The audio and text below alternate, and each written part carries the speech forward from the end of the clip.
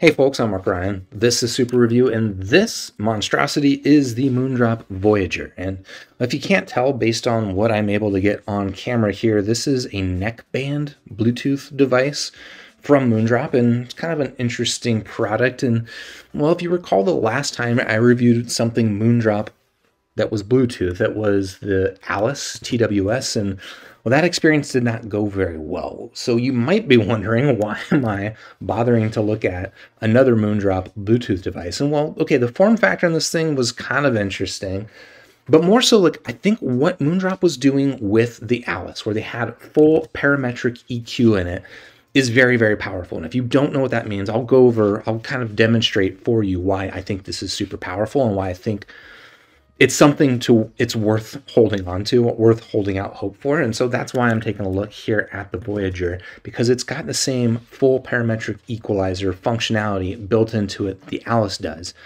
And I think that's pretty cool. But let's get in a little bit ahead of ourselves. So what else can I say about this thing? It's again, it's a neckband form factor. It is $130, and it's a simple, a simple setup. They actually are, as far as I can tell, they're selling basically this same neckband setup, but with 2-pin connectors on it versus having a built-in IEM. But this, with the Voyager, does have a built-in, pretty basic IEM. It's just a single dynamic driver, I believe a 10 millimeter dynamic driver. And well, I haven't asked or really even looked into it, so maybe I shouldn't say this, but I assume it's like the same 10 millimeter that they use in a number of their IEMs, like the Moondrop LAN. And I'm a big fan of the LAN. So LAN plus PEQ, it's kind of a good recipe. So all right, what can we say about the Voyager here?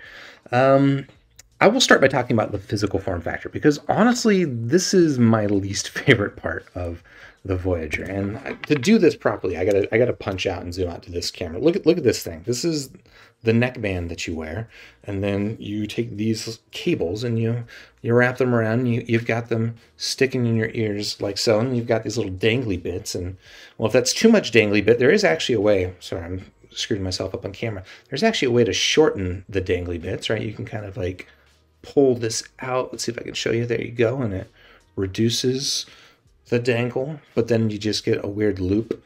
And yeah, I gotta be honest, I don't love this form factor. It's interesting. I guess what it does allow them to do is ostensibly put in more robust or just bigger hardware in terms of like Bluetooth hardware, right? In terms of DAC chips, I believe this is using like Cirrus Logic DAC chip, which is generally regarded as pretty good stuff. And probably the Bluetooth in this device maybe is a little bit different than what was in the Alice, or at least that would be the hope. We'll talk about the functionality in a bit, but I don't know. That's the form factor. Love it or hate it. I think some people are like neckband enthusiasts. I'm not, I'll be honest. I definitely much prefer TWS form factor, but at least when you're wearing this thing around your neck, and I can't even show that, they've got little magnets inside of the back of these earpieces so that they hold together. But I don't know, man. This thing is just clunky. It's big. And again, if you're a neckband enthusiast, I apologize if I'm completely just crapping all over your favorite thing, but this form factor is not my favorite thing. The earpieces are pretty small, which is nice in terms of fit and comfort. Like, I don't know, it's a very shallow fitting IEM. I guess I didn't even really do a fit demonstration. Let me try it again. Let's, well, what am I doing? I'm trying to go over ear. Let's go back to this camera. You can take a look at what it fits like. It's, I don't know, if you've worn a Moondrop Quarks, this should fit pretty similar to that. The other thing I was going to mention, and I didn't mention this yet, is that one of the things I don't like about these cables hanging down here in this form factor is it's actually really microphonic.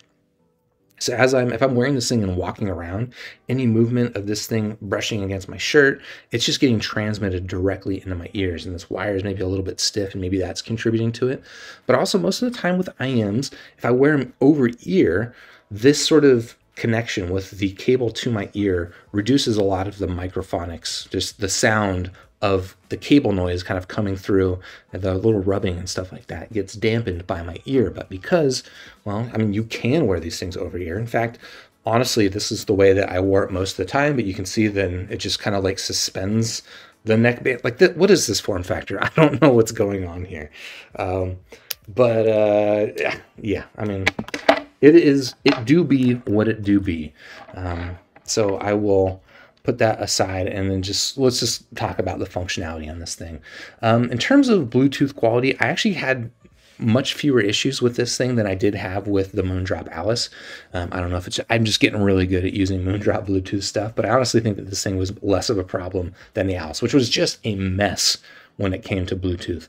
The connection seemed relatively stable. The only issues I had with it was when I was going back and forth between connecting this thing to my Android phone and my computer in order to like measure it.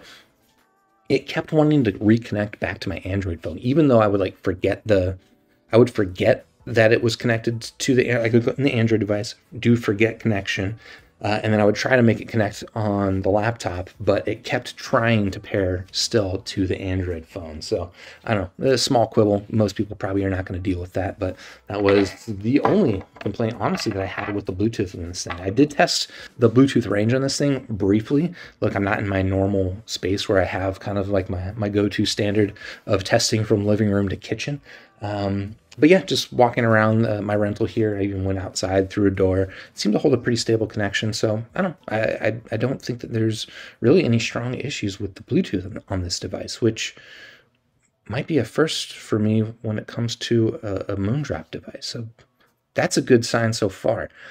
Other things about the functionality, I think it is worth pulling up the app real quick here, because I mentioned, and I apologize for that reflection, I can't do much about it, but I mentioned that this thing has parametric EQ built into it, and that is a big deal if you're into EQing your product.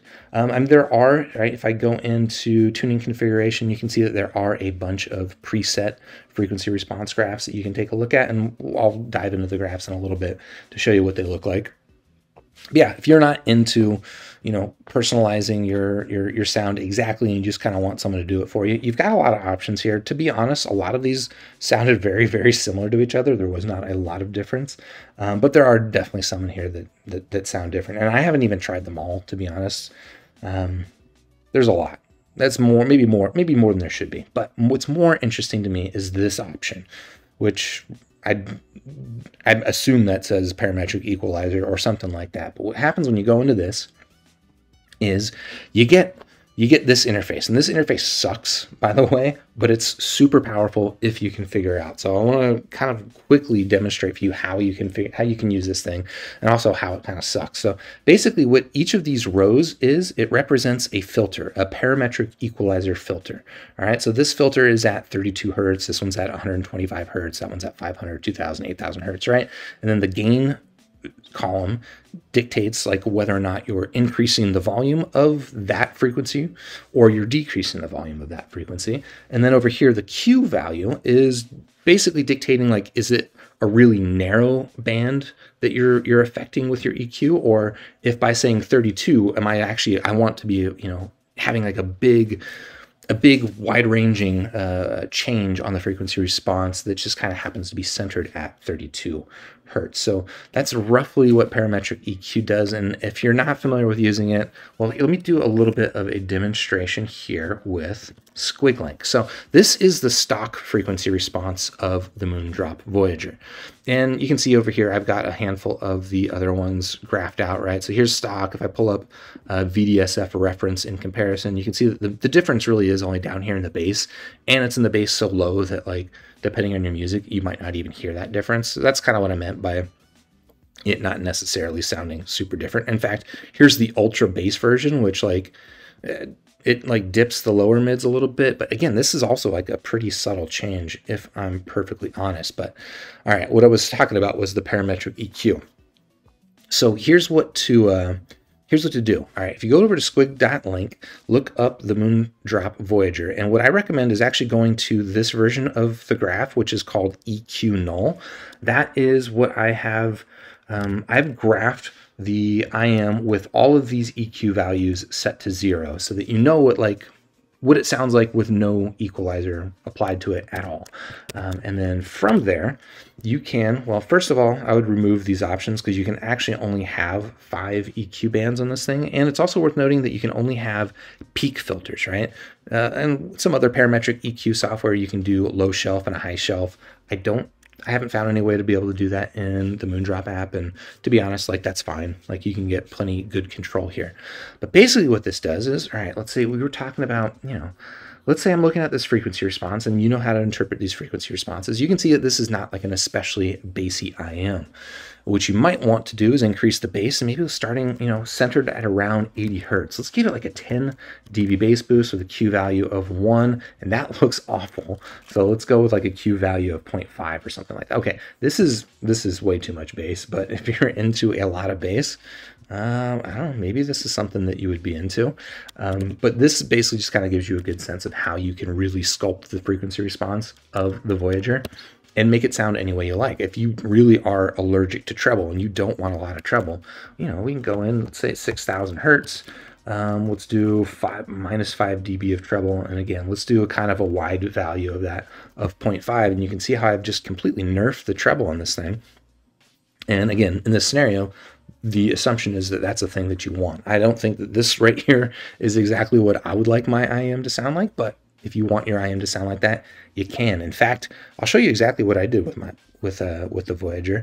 Is I found a frequency, or I found an EQ recipe that gives me this, which is, ta-da, the Super Review frequency response target. So yeah, you can basically get whatever you want out of the sound of this IEM if you're using this parametric EQ. And I think that's actually really, really cool. The stock sound, honestly, is pretty good. It's basically the Moondrop LAN with a little bit more sub bass. And again, depending on your music, because it's all kind of sub bass focused, you might not even hear that much of a difference. So it's maybe a little bit on the lean side, but it's not overly bright, not overly aggressive. It's just kind of a nice, tame sound out of the box. Where I think maybe it's a little bit weak is in terms of technical performance. It's fine, actually. It's not bad, but it's just, it lacks a bit of incisiveness. It's not super sharp. It's not like the bass isn't like super punchy and like well-defined. I do think that the LAN sounds a little bit more technical than what you get here out of the Voyager. But again, with the Voyager, because it's got the PEQ built in, you can basically change up that sound, and maybe you're not going to bake in a whole lot of technical performance, but you can definitely get the tonal balance to be exactly what you're looking for. Anything else that I wanted to talk about? Let me just consult my notes real quick here, because I think there are a couple things I wanted to mention. Okay, no, I think I did mention that. I guess the only thing I was going to mention was that it does still have kind of the obnoxious Moondrop, the voice prompts and stuff on this thing, like when it's connecting. It's just a little too cutesy for me. And mostly when it becomes obnoxious for me is when it's like misbehaving, right? When I was having issues with it connecting between, when I was trying to get it connected to my laptop, and it kept wanting to connect to my phone, and it would just like, it would say that it failed, but it would say it in this like really cute and sad voice. It was just like, come on, bro, like stop it. Okay, maybe that's just a me thing. But yeah, that is the Moondrop Voyager. It's an interesting product, but I really do think that this form factor is kind of a deal breaker for me. Oh, that's actually the one other thing I did want to mention, is that the noise floor performance on this thing is actually much improved over the Alice and I think the other Bluetooth devices from Moondrop that I've heard. And again, I would probably attribute that to the larger hardware that they've got here in this form factor, which, okay, that's good that they're able to get that form factor and get the noise floor down, which just means that there's no background hiss or anything like that. But still not really a big fan of the form factor. So out of 5 stars, look, I'm going to give the Voyager a solid 3 stars, and I didn't prep my stars here for the screen, so you're going to have to just trust me that it's 3 stars. But if you're interested in checking it out, of course, I've got it linked in the description down below. Shout out to Shenzhen Audio, by the way, for sending the Voyager in for review. And while you're down there, if you found this video helpful, you liked it, please do subscribe to the channel, ding the YouTube bell, and join me on Discord, which I've also got linked down below. Otherwise, I'll catch you on the next super review. Cheers.